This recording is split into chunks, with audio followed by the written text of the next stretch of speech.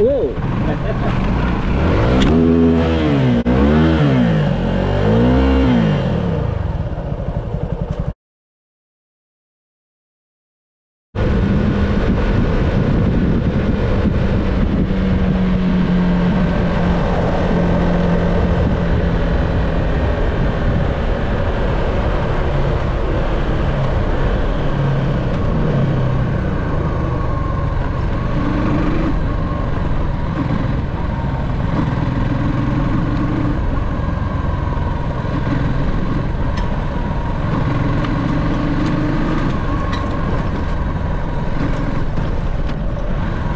Okay, I just went through this thing a couple of weeks back in Classic 350, and this is the one that put me on the arse.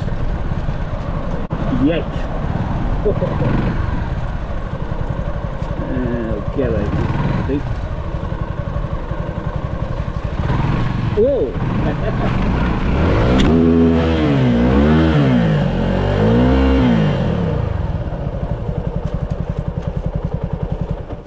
So that's twice. Oh dear.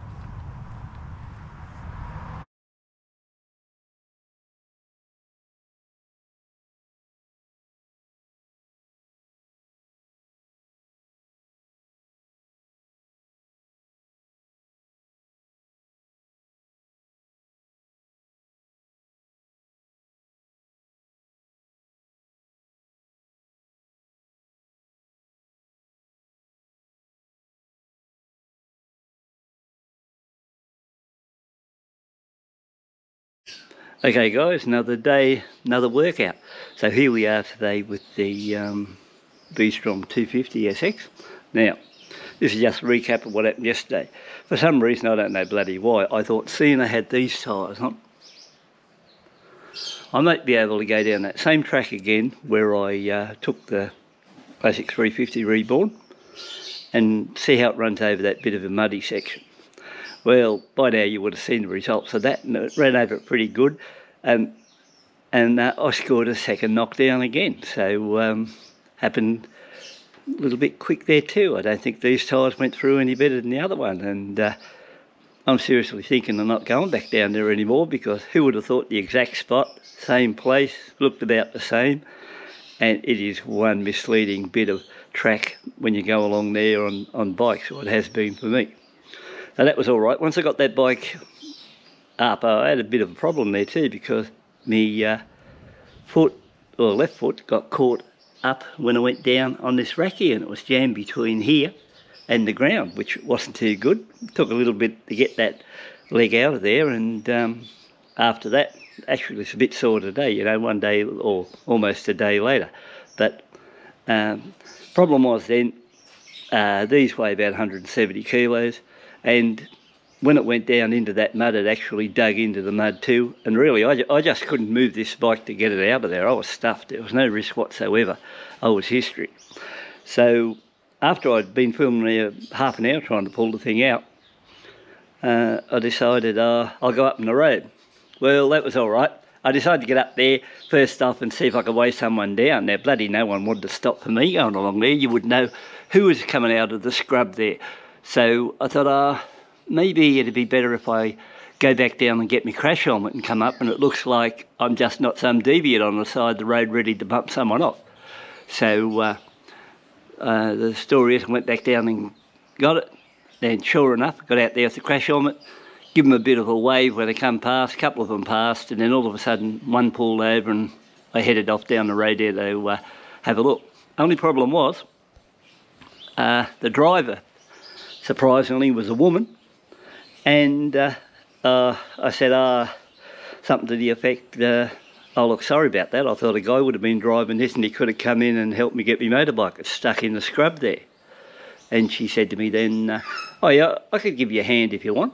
And I sort of looked at her, and she was really a well-dressed woman. She said, I'm fairly strong, you know. And I said, look, honestly, I couldn't bring you in there to help me get out of the motorbike, which I put in there on my own fault. I said, no. I said, look, thanks very much for coming and doing me a favour and pulling over, but we'll pass on this one. But I appreciate the fact you pulled up and that, but I just won't take you into the scrub there to see if you can help me get that motorbike out, because I said those clothes won't be as clean as what you're wearing now. So apart from that, she, you know, seemed fairly happy that she pulled up and seen what was going on, and I let her go on her way. So a couple of more cars passed, and I flagged over this other guy. Now, he came there, and he was in a pretty new four-wheel drive, and I told him what was going on, and he parked his car on the side of the road. And I was only thinking this on the way home, what a risky move if somebody come out of the scrub and just waved you down like that instead of got a motorbike on its tail in there. And remember, you can't see it from the road, it's right in the scrub there area. So when he pulled up and said, where is it? And I pointed, and you couldn't see anything, it was right in there, so you wouldn't know if there were 2 or 3 blokes in there waiting when you come in, bump you over, and get in your new four-wheel drive and piss off ski. So as far as things go, he, you know, did the right thing and decided he'd come down and have a look, which I appreciated. And we walked down there, and he too was local from where I am, but we didn't know each other. And as far as that goes, we got down there, and he got hold of the front of the bike and I got hold of the back, and the bike was out of that mud, I don't know, under 10 seconds I'd say, and everything was well. So apart from that, then he said kick it over, and I went to kick it over, and my gear shifter was totally bent up and locked in position, and I just couldn't move it into gear. But I did press the, turned her on, press the starter, and it did actually kick over immediately straight away with no cell lights or any sort of, you know, tip over light, anything like that, roll over light. So as far as that goes, it started straight away. But I'll just show you here now. I've cleaned it up a little bit now because I've been working on it. There's a bit of a story behind this too. So this is the normal position. When I picked it up off the ground, it was jammed right up there somehow.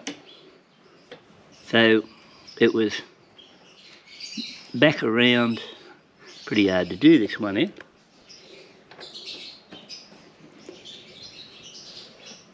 It was somewhere up about there. So you can't get it now because it's just, I can't hold it one hand, but it was jammed there like that and could not get it out of gear. So it was jammed there in second. So I said to the bloke I might have to go and get me high ace and bring out and get it. He said, if you're in second gear, when we checked on the counter, I suppose that come in handy. He said, you should be able to ride this home in second if you just ride it slow. So I thought over what he said, and then by the time, you know, there was no phone reception where I was either, so I tried trying the phone to see if I could ring up the daughter to come out and bring me high ace out and collect it, but not the case. No phone reception in the area, and I tried a different high spots and nothing at all. So apart from that, that's what happened. So I rode it home in second. It was only 3 degrees, so it wasn't a hot day by any means. Then I give it a rest halfway home and then carried on from there. So meanwhile, when it did hit the ground, these got plastic knuckle guards, so that one snapped off. And I don't really know until I wash the bike of anything else. So, and this, like I said, a gear shifter. Now, believe it or not, I was just playing around with this gear shifter this morning, and I had to go and get a flu shot because that's here in Australia, you know, they're keen on getting flu shots and stuff like that. So I undone the bolt here and sat it on the ground there, and just arrived back and it's missing, and I'd say a magpie come in and took that bolt. It was sitting there because I recall sitting it just here on that, because I thought I'd only be about half hour, and I got a bit of sore arm too. And so that's gone now, so I can't really get there and put this back together, even if I get the correct position, because I'll have to pull that shaft off now, take it up to one of the local vault places and see if they've got a bolt that'll fit in there okay. So apart from that, you can see the bike's a little bit messy, so I'm going to give it a wash up, clean it up, have a close look at this handguard here, see if I can get the bolt down there, break there. Maybe, I'm not sure. I think the steering got a little bit off course too. That I wouldn't say that was from the fall. I would think that was me trying to pull it around when it was on the ground. But not much I can do about this now, because the fact is, I went out there, I went down that track again and paid the price, and I'll have to be very careful if I think I'm going to go back there for the third time. This time when I went down, I actually went down a little bit quicker than before, because I thought with these tyres here I would have got through, but not the case. The ride on it this time was wilder than the first time, and because the bike sits 3 inches higher than that classic 350, I think it was a little bit more harder to control. And because of the depth in it, if you look down here, you know, it's might be only 170 kilos, but it's got some height in it, and with a full tank of petrol from the dealer, everything was probably against it. And a pity too, because really, I really am kicking myself going down that track, because the bike was running so good, really beautiful on the way out. This is really, really a good bike, and to get out there and dump it like this and cause that problem, geez, I was sort of pissed off about it. In fact, I was actually thinking after I come back I was going to clean it up and cash it, see if I could get a certain amount of figure for it and then go and buy another one. But I don't know. For one, I don't think you'll get one anywhere else, and number two, I've got to try it out first and see, I suppose, now what happens. But I wasn't real happy, because as a rule I've never damaged any of the bikes here, and they're all in mint condition, and that's how I like to have the stuff. I mightn't clean them much, but I do like them in mint condition. So, but this gives you an idea really. Plastic handguards are nothing to get excited about. I might have a go at sort of try a plastic weld on this handguard later on, see if I can get it in position. That's one thing I'm going to do. If I can get the nut there, what I require on that after I give the bike a wash up, and see if I'm not carrying any scratches from the drop to the ground, and we'll go from there, and then I'll be able to see on a test ride what I really think afterwards. So apart from that, that's what we're up to at the moment, and I'll get back to you after cleaning the bike up. Oh yeah guys, I thought I'd mention it too, that if it wasn't for that guy that come to the party and into the paddock there and helped me get that, you know, the Suzuki 250SX up off the ground, I definitely would have been there. Yeah, like I said, no chance of getting it out, and I would have had to hitchhike home and get someone to come back with me and lift it up off the ground. Actual fact, apart from telling him I appreciate it, thanks very much for helping me out and doing it, I even said to him near the end, I am about to give you $20 for your trouble, but no, didn't want to take any dollars or anything like that. And you know, like he said, he's really happy to help somebody out under a situation like that. He handled it no different than I would have handled it. If somebody would have been in a situation like that, I wouldn't have took anything off them either, regardless.